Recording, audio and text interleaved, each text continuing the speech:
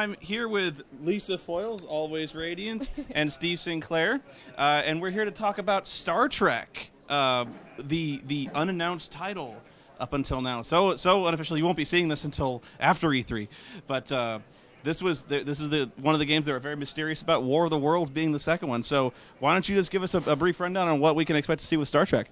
You're going to see from the ground up co-op experience with Kirk and Spock, man. That's it, on the couch, across the network, Xbox 360, PlayStation 3, 2012. Mm-hmm. So it's a story that takes place between the 2009 film and the next film. So it's an all-new story written by Marianne Krajcik, who wrote God of War. She's collaborating with Bob Orsi, Kirsten Orsi. We're working with Bad Robot, Paramount, big heavy hitters. This is legit. Yeah, that was the big thing I got from this, was not only is this being helmed by the major companies that made the original Star Trek, but from what you guys were talking about, that you guys really wanted to emphasize and were big believers in the kind of bromance, the repartee between Kirk and Spock, and you guys really wanted to bring that out with all the not only is there cooperation, it's not just a Gears of War clone. There's many unique opportunities, and there's lots of different ways the players can cooperate, and you showed us that.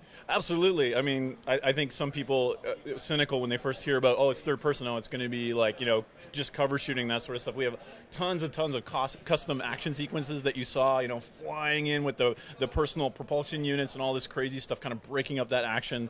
The weapons are custom to each character. They have different abilities. I showed you that mind meld in that demo, which is really, really awesome. They aren't the same dudes. They are absolutely different. Spock's approach is way more subtle, almost stealthy. We kind of think of them as that ninja type character with the mind meld and the way that he works. And then Kirk is much more the brawler, and he's brash, and the way his weapons upgrade kind of reflect that. So that's totally what we're going for. I don't know if I missed this, but are you using the actual actor voiceovers for the game? We haven't announced anything about that yet, but it's still really early. So the stuff that you saw is just like all pre-production stuff right now. Yep. Yeah, the emphasis on character was what really sold me on this one immediately, because not only are you guys taking it seriously, but it really shows through in the writing, in the sense that when the demo completed, Kirk does something very, very brash and borderline suicidal, and I was like, I buy it. It comes from people. It comes from people who get the story and want to bring that out. Right down to the fact you comment on the excessive lens flares. Yeah, totally. So I was like, legit. I love those lens flares. They're awesome. I mean, the style of the film is something that obviously heavily influences the game. So we were looking at how, we've got the ILM assets. We were looking at how they did that. JJ's like whacking the back of the camera to create those shaking effects. So those are things that we tried to mimic. The flashlights being shined into the lens, those are things that we try to mimic. I mean, literally writing code that is creating lens flaring effects based on off-screen light sources. So absolutely heavily influenced for obvious reasons with that. Even going, talking about the asymmetry of the characters again. The 2009 film was just so awesome because it really brought the action up, and they went away from that kind of pensive, let's reverse the plasma induction coils to solve these plot problems. It's like, let's go into the belly of the beast, swing fists, sneak around, and really get your hands dirty. So that sense of action adventure, but using the 23rd century technology, I think, is going to be really what's unique about this game. I mean, even when we looked at the original series, when we started working on the game, the first episode that aired wasn't the first episode, in the series, but the first episode that ended up airing was Man Trap.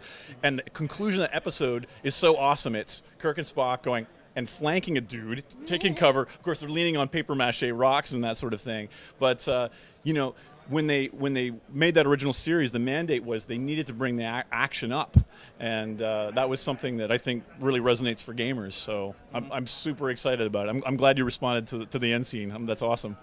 Yeah, authenticity seems to really be the key. I don't know what you thought. Did you have any questions for Steve? No, I was actually completely blown away. I mean, I love playing co-op games with another person, and even better, I love it when I'm playing a completely different character than the other person. It's not just like Left 4 Dead. You're all kind of playing as the same character, essentially, but I mean, they're two totally different characters. So yeah, I love it. Their abilities are different. Yeah. I mean, their equipment is different. The way they upgrade is different. So, I mean, we're really trying to take a swing at, like, could you play as Spock again?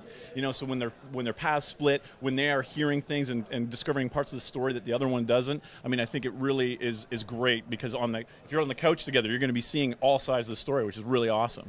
Yeah. I also appreciate that. I mean, it is far enough, you know, from the movie that you guys can really take your time with it. I hate when they just, you know, pump that out as soon as the movie's going to. Right, exactly. Yeah, I mean that's the great thing about our partners, which is, you know, sounds like businessy of me to say, but you know, when we were first pitching the game to the guys at Bad Robot, they were pounding their fists on the table and saying this has to be quality, or it's not going to happen at all.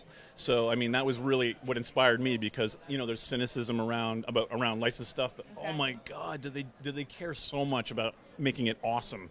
So and gamers appreciate that. You can always tell. Yeah, I appreciate that. I want to work on something that like I'm super proud of. Yeah. So I appreciate it too, professionally. Yeah, authenticity seems to be the key, but I'm sure you're a busy man. You got a lot more demos to give. I do. And I'm sure people are very fired up about this. So my last question is, when will this be ready? We're supposed to say 2012. That's with fun. Dust and smoke in the air. All right, thank you, Steve, and thank you so much. Paramount and everyone else. Awesome. Nice meeting you. Thank you. Thanks for showing us this game. Awesome, great interview. Thank you. Thank you. All right.